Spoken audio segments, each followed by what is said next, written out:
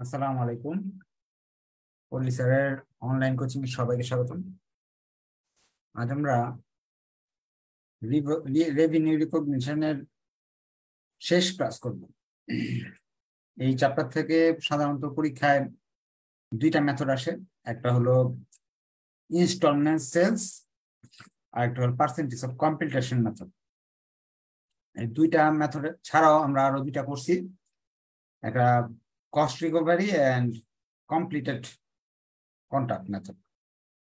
চার মেথডের বিভিন্ন ধরনের অঙ্ক করছি। আপনি আপনার বই থেকে পরীক্ষা আসার মতো যে কোনো অঙ্কই আপনি পারবেন, এই যে যা করায় যে নিয়ম করায় দিচ্ছে এবং শীটের সবগুলো নিয়মই করানো হয়েছে। দুই একটা প্র্যাকটিসের অঙ্ক বাকি আছে, যেমন এখানে আমরা হাতে কলমে সবগুলাই করছি। হাতে কলমে মনে হয় এই অঙ্কটা করানো হয়নি, এটা আপনারা একাই পারবেন। যারা 6 নাম্বার করছে এটা তারা এমনি পারবেন 5 নাম্বার। আর 7 যারা পার্সেন্টেজ অফ কমপ্লিটেশন মেথড করছেন তারা এই 7 নাম্বার অঙ্কটা একা একাই পারবেন। 6-এর মতো 7 সেম। এখানে রিয়েলাইজ গ্রস প্রফিট বের করতে বলছে, প্রথমে জার্নাল, পরে জার্নাল করতে বলছে, পরে ব্যালেন্স শিট করতে বলছে এবং ইনকাম স্টেটমেন্ট করতে বলছে। অর্থাৎ আমরা প্রবলেম 6-এ যা শিখছি এবং প্রবলেম 8-এ যা শিখছি এই দুইটার সমন্বয় করে প্রবলেম 7 একের ভিতরে সব, এটা আপনারা পারতেছেন। প্রবলেম 9 সাধারণত ইনস্টলমেন্ট সেলস এর অঙ্ক, এমবিএ তে আসছিল, এটা আপনারা পারবেন, একেবারে ইজি সিম্পল অঙ্ক একেবারে। প্রবলেম 10 এটা একটা এমবিএ এর অঙ্ক। এখানে দেখেন, compute the amount of gross profit two be recognised each your অ্যাজুমিং the percentage of completion method. অর্থাৎ percentage of completion method easy একটা অঙ্ক, সহজ একটা অঙ্ক। এটা মাঝে তারা জার্নাল করতে বলছে।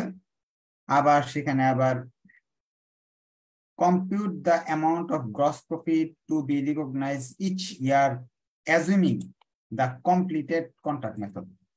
completed contract মেথডটা করতে হবে, এটা কিন্তু আলাদা একটা অঙ্ক করেছি completed contract method। এই অঙ্কটা গত বছর 2 জায়গায় আসছে, 3rd ইয়ারেও আসছে এই অঙ্কটা, এমনকি মাস্টার্সে এমবিএ তেও এই অঙ্কটা, একই অঙ্ক 2 জায়গায় আসছে এক বছরে।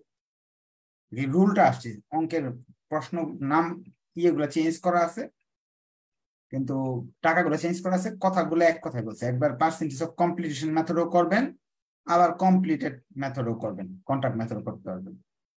এটা আমি শিখাইছি, দুইটাই নিয়মে শিখানো হয়েছে।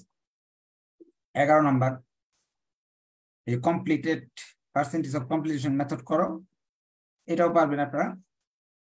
সাথে ব্যালেন্স শিট দেখাইতে বলতেছে প্র্যাকটিস করার জন্য। এই 11, 12, 10, 11 এগুলো করাই নেই, এইগুলা সবাই পারবে। আচ্ছা, এটা করাইছি, এটা করাই দিছি। এটা হলো আপনার কস্ট রিকভারি মেথড, 12 নাম্বার করানো হয়েছে। 13 নাম্বারও করানো হয়েছে কমপ্লিটেড কন্ট্রাক্ট মেথড। 14 নাম্বার আপনারা একা একা করতে পারবেন, পার্সেন্টেজ অফ কমপ্লিটেশন মেথডে করতে বলছে, ব্যালেন্স শিট এবং ইনকাম স্টেটমেন্ট দেখাইতে বলছে। 15 নাম্বার 15 করানো হয়নি না, তাহলে আজকে 15 নাম্বারটা করাইতে হবে। 15 করানো হয়নি, 15 করাইলে শেষ। 16 করাই দিছে হাতে কলমে, প্রবলেম 16 করানো হয়েছে। হ্যাঁ, প্রবলেম 16 করানো হয়েছে। এই একটা করাইলে এই চ্যাপ্টার শেষ এবং আপনি বই থেকে সব অঙ্ক করতে পারবেন। যদি কোনো অঙ্ক না পারেন, নেক্সট শনিবারে সলভ ক্লাস হবে। সলভ ক্লাসে বলবেন যে স্যার আপনি যে অঙ্ক করাইছেন সেটার আলোকে আমি তো এই অঙ্কটা পারতেছি না, বইয়ের এই অঙ্কটা। ধরেন আপনারা মেইন বই সবাই যদি কিনে থাকেন ভালো, মেইন বই পুরাতন হলে চলবে, নতুন হলে চলবে। কমার্স, মিলেনিয়াম এই দুইটা প্রকাশনের বই মোটামুটি ভালো, এই বইয়ের অঙ্কগুলো আপনারা করবেন। আর যদি মেইন বই না থাকে তাহলে সাজেশন কিনলে ব্যতিক্রম যারা কিনছেন ব্যতিক্রমের অঙ্কগুলো পাবেন। কিন্তু আমি আপনাদের বলবো যে সবসময় আপনারা মেইন বই ফলো করলে আপনার জন্য বেশি উপকার। 15 নম্বর, কিন্তু 15 নম্বর করানো হয়েছে কিনা একটু আপনারা চ্যাট বক্সে লিখে দিন তো। 15 নম্বর হয় না, করাইছেন, 16 করাই দিয়েছিলাম।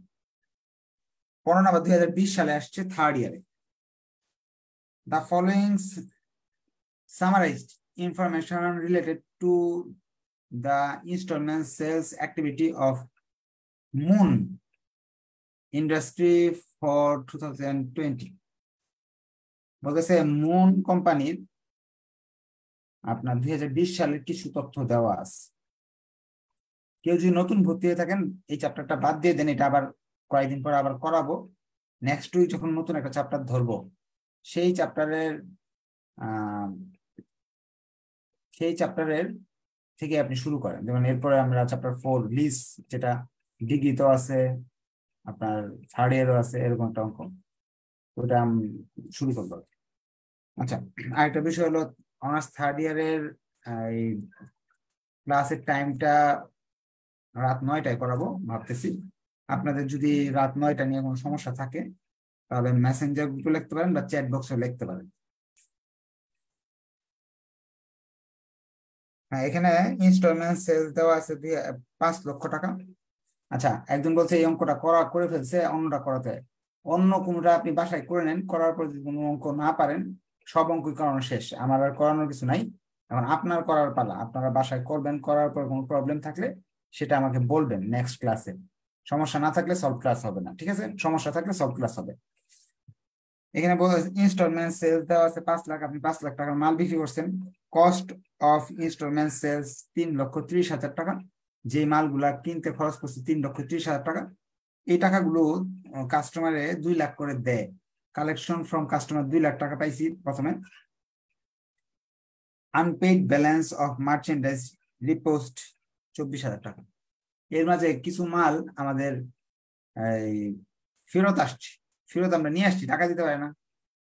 Estimated value of merchandise repost 9,200, যেটা আমরা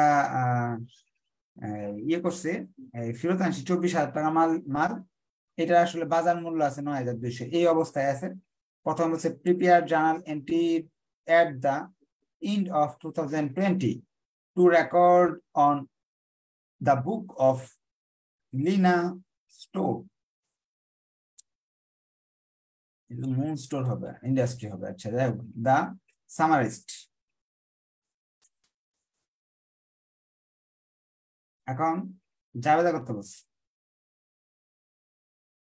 জাবেদা করার জন্য প্রথমে একটা ঘর করে নিই আমরা।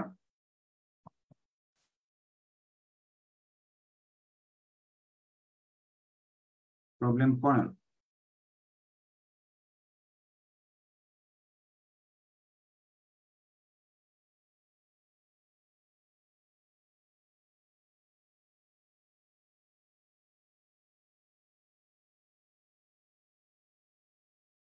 মাল বিক্রি করে জাবেদা হয় কি? Instalment sales, instalment account receivable debit, instalment sales credit 5 লক্ষ।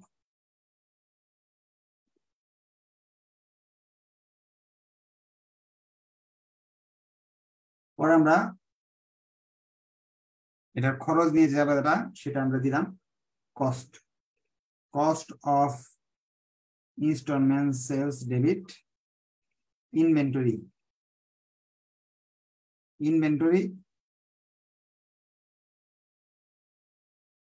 Credit 3,30,000।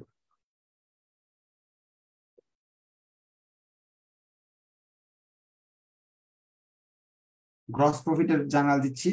Instalment sales debit, instalment sales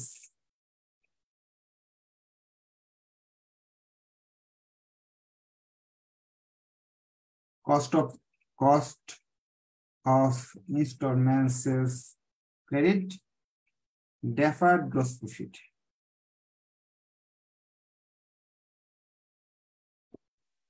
deferred gross profit credit 5 লক্ষ টাকার মাল বিক্রি করছি, 3,30,000 টাকা খরচ, আর 1,70,000 টাকা আমার মোট লাভ। এই তিনটা জার্নাল দিলাম। এগুলো তো আমরা শেখাই, আগের ক্লাস করা আছে। 5 লাখ টাকা জার্নাল দিলাম, 3,30,000 টাকার জার্নাল দিলাম। এখন নগদ কত পাওয়া গেল? 2 লাখ টাকা নগদ পাওয়া গেছে। নগদ পাওয়া গেলে নগদ হিসাব ডেবিট, দেনাদার হিসাব credit. Cash instalment sales account receivable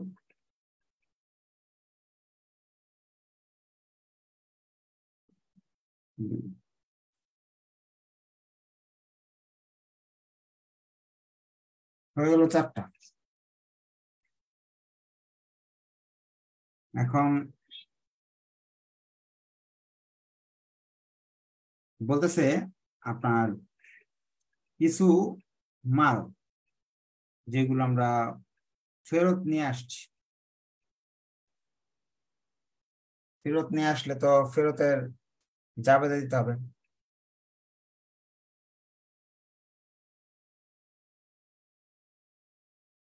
ফেরতের জাবেদা যদি দেই আমরা,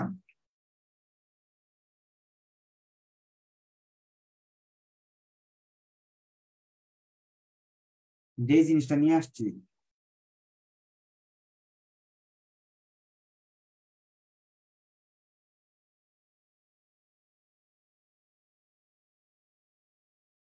সেটা debit. রিপার্সড merchandise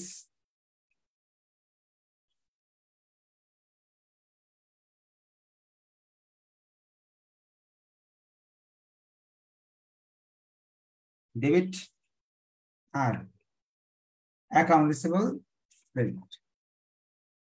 instalment account receivable credit. আচ্ছা, এটা এইদিকে আমি সংক্ষিপ্ত করে দিই, এইদিকে 4টা এন্ট্রি তো জায়গা আছে, নিচে নামাই তাহলে দেখতে সুবিধা। অ্যাকাউন্ট রিসিভেবল ক্রেডিট, দেনাদারের কাছে 24,000 টাকা পাওনা ছিল, আর আমি মাল পাইছি হলো 9,200 টাকা। লাভ হলো কি লস হলো এটা আমরা এখনো বুঝতে পারিনি। আবার দেখে আসি, দেনাদারের কাছ থেকে 24,000 টাকার মাল আনছি, দেনাদারের কাছে পাইতাম 24,000 টাকা, সে দিতে পারে না, এই জন্য মাল বাসায় ফেরত নিয়ে আসছি আমরা, 9,200 টাকার মাল ফেরত নিয়ে আসছি। মালের বাজার মূল্য 9,200। এখন জিনিসটার বাজার মূল্য 9,200, দেনাদার ছিল 24,000, লাভ না লস হলো এটা আমরা দেখি। আগে দেখবো এটার ভিতরে ডেফার্ড গ্রস প্রফিট কতটুকু ছিল আর কি, এই 24,000 টাকার মালের ভিতরে আমি কতটুকু মুনাফা করছিলাম।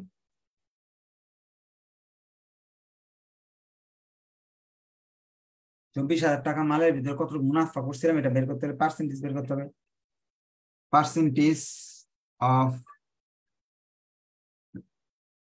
ওয়ার্কিং করে নিই, working 1 gross profit rate, working 1 gross profit rate. উপরে গ্রস প্রফিট, উপরে গ্রস প্রফিট কত টাকা গ্রস প্রফিট হয়েছে, এই যে ডেফার্ড গ্রস প্রফিট 1,70,000। সেল করছি কত, 5 লাখ টাকা সেল, সেই হিসাবে লাভ করি আমরা মাল বিক্রি করার ক্ষেত্রে, এখানে লাভ হয়েছে 34%। 34% লাভ হয়েছে, তাহলে এই 24,000 টাকার ভিতরেও তো 34% লাভ আছে। এইটা হলো deferred gross profit debit. Deferred gross profit, আচ্ছা ছোট করে এদিকে লিখি, আমাদের এখানে জায়গা অনেক কম, বুঝতে অসুবিধা। দেবতাটা হবে এরকম,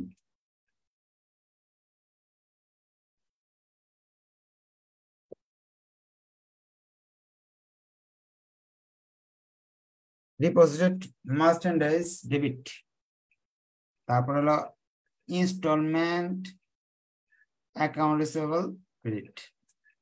এটা আমরা মাল পাইছি হলো 9,200, আর এটা হলো 24,000। এখন এই 24,000-এর ভিতরে প্রফিট কত ছিল, এটাকে ডেফার্ড গ্রস প্রফিট বলবো। ডেফার্ড গ্রস প্রফিট 24,000 টাকার 34%,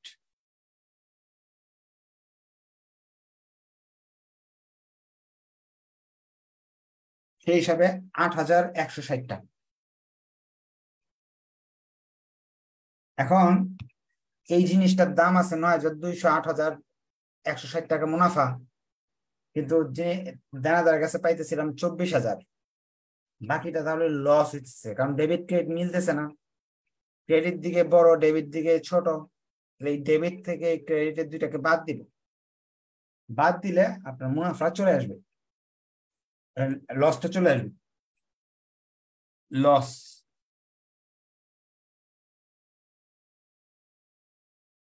অন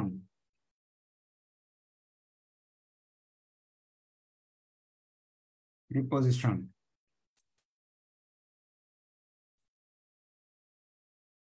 নয় হাজার 24,000 টাকার মাল, এর মাঝে 9,200 টাকা, 24,000 টাকা দেনাদার কাছে পাই, মালের দাম আছে 9,200, 8,160 টাকা এই লাভ বাবদ এটার ভিতরে আছে।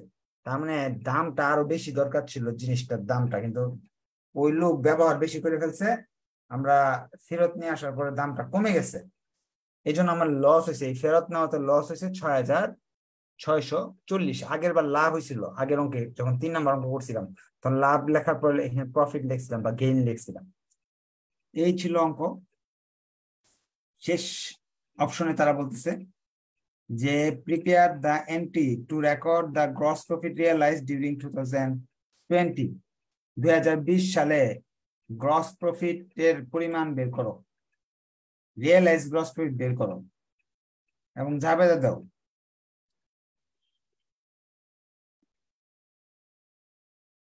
এখন রিকোয়ারমেন্ট 2 করতে গেলে আমরা আরেকটা জাবেদার আরেকটা ঘর করবেন, হ্যাঁ, ঘর করে সেখানে দিবেন রিকোয়ারমেন্ট 2। কত পার্সেন্ট লাভ হয়? 34% লাভ হয়। কয় টাকা পাইছি আমরা? রিয়েলাইজ গ্রস প্রফিট তো বের করতে পারবো। 2 লাখ টাকা পাইছি, এটা 34% যা আছে সেই টাকাটাই হলো realise gross profit. Realise gross profit যাবে হলো deferred gross profit, deferred gross profit on instalment sales debit, R realise gross profit on instalment sales credit. এটা আমাদের পরিচিত। টাকা কিভাবে বের করবো? 2 লাখ টাকা আমরা পাইছি, এই 2 লাখ টাকার উপরে 34% মুনাফা, সেই হিসাবে 68,000 টাকা।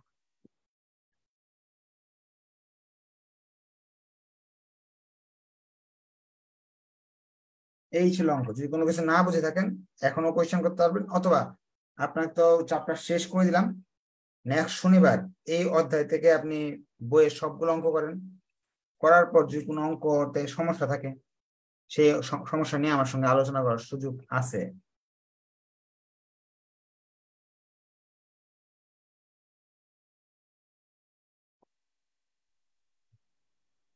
স্যার রিয়েলাইজ গ্রস প্রফিটের ক্লোজিং এন্ট্রি হবে না? আচ্ছা, এখানে দেওয়ার প্রয়োজন নাই, কারণ তারা 2য় নাম্বার রিকোয়ারমেন্টে তারা শুধু বলছে শুধু রিয়েলাইজ গ্রস প্রফিটের জাবেদা দাও, কিন্তু আগের অঙ্কগুলোতে এরকম ভাবে সুন্দরভাবে বলে দেখি যে সম্পূর্ণ বছরের জাবেদা দাও, তখন আমাদের ইনকাম সামারি জাবেদা আমরা দিয়ে থাকি। এখানে তো কিছু বলে নাই, আপনি যদি দিয়ে দেন এতে ক্ষতি নাই, দিলে ক্ষতি নাই, না দিলেও চলবে, আপনি যদি দেন এতে ক্ষতি হবে না। কারণ এখানে এরকম বলে নাই যে সম্পূর্ণ বছর যত জাবেদা আছে A to Z realise gross profit বের করবে এবং A to Z করবে, যেমন আগের অঙ্ক বলতো। এখানে শুধু বলছে এখানে যে টাকাগুলো আছে সেগুলো 1 নম্বর রিকোয়ারমেন্টে বলছে যেই ঘটনা ঘটছে সেগুলোর এন্ট্রি দাও, হ্যাঁ। আর এই যে এইটার জন্য আলাদা চাইছে। এখন আপনি যদি ইনকাম সামারির যে জাবেদাটা আছে ওইটা দেন, এতে ক্ষতি হবে না, দিলে দিতে পারেন, না দিলেও চলবে। তাহলে এই ছিল আমাদের অঙ্ক। নেক্সট ক্লাসে ইনশাআল্লাহ সলভ ক্লাসে দেখা হবে। ধন্যবাদ সবাইকে। আসসালামু আলাইকুম।